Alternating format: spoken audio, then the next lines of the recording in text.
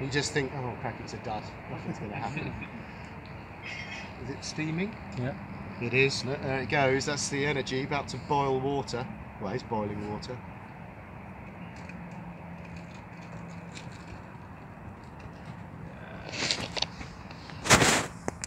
Oh, pop. That's the first bit of reaction I've ever seen from chalk.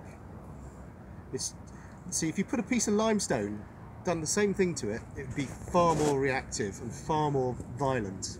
Whereas chalk, it just like a flower, just opens up, and that's it. It's such a beautiful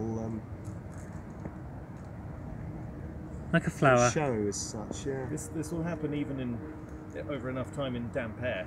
Sometimes I've burnt this and taken it home and left it in the workshop. You come back the next day and it's into completely wooden.